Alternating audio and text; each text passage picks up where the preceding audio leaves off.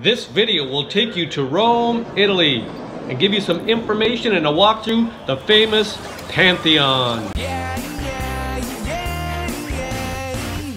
was just a gamer back in '69. Thank you. Welcome to Rome, Italy, and the Pantheon. The first thing I notice are the huge columns. The 16 massive Corinthian columns supporting the portico weigh 60 tons each. They are 39 feet or 11.8 meters tall, 5 feet in diameter, and brought all the way from Egypt. In front of the Pantheon is the beautiful fountain of the Pantheon. It was designed by famous architect Porta in 1575 and sculpted out of marble by Leonardo Sormani. The Pantheon is a former Roman temple, now a Catholic church, or Basilica of St. Mary of the Martyrs in Rome, Italy, on the site of an earlier temple commissioned by Marcus Agrippa during the reign of Augustus.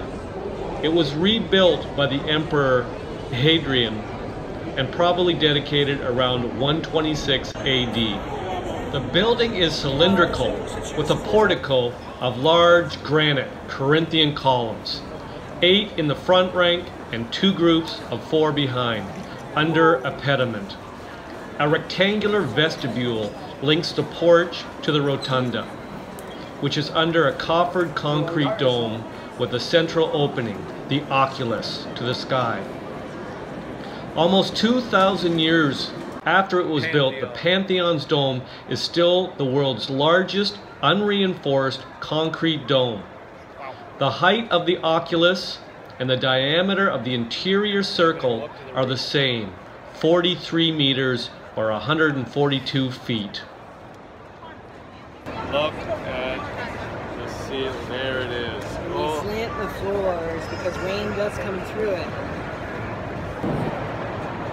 We're big into marble. The Italians love their marble. Carrara marble, top notch. What's the matter for you, It is one of the best preserved of all ancient Roman buildings, in large part because it has been in continuous use throughout its history, and since the 7th century, the Pantheon has been in use as a church dedicated to St. Mary and the Martyrs, but informally known as Santa Maria Rotunda. The square in front of the Pantheon is called Piazza della Rotunda. The Pantheon is a state property managed by Italy's Ministry of Culture.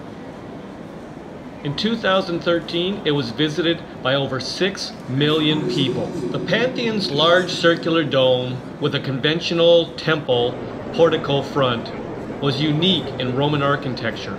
Nonetheless, it became a standard exemplar when classical styles were revived and has been copied many times by later architects. Upon entry, visitors are greeted by an enormous rounded room covered by the dome. The oculus at the top of the dome was never covered, allowing rain fall through the ceiling and onto the floor. Because of this, the interior floor is equipped with drains and it has been built with an incline of about 30 centimeters or 12 inches to promote water runoff. It is a bit of a mystery how the Pantheon managed to survive barbarian raids when all the rest of Roman monuments had been shattered. Its turning into a church in 1609 AD had a lot to do with it in later time. But also the structure itself is way ahead of its time. In fact, the exact composition of the material is still unknown and appears to be structurally similar to modern-day concrete. Whatever the reasons are, the Pantheon is the only structure of its age and size that has successfully survived the damage of time and gravity, still intact with all its splendor and beauty.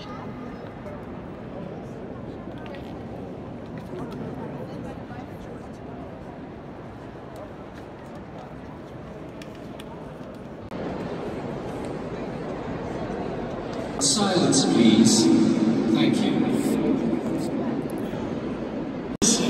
Let us now take some time to examine the high altar in the Pantheon.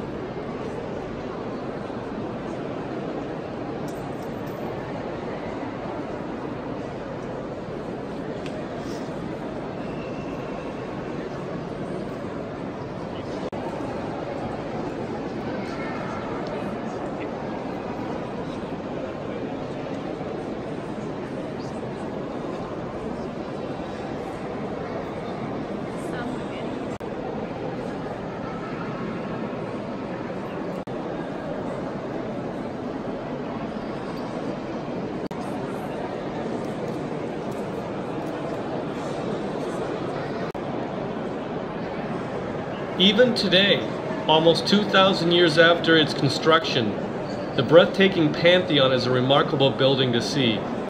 The spectacular design, proportions, elegance, and harmony are a striking reminder of the architecture of the great Roman Empire. When Michelangelo saw this wonder for the first time, he said that it looks more like the work of angels, not humans.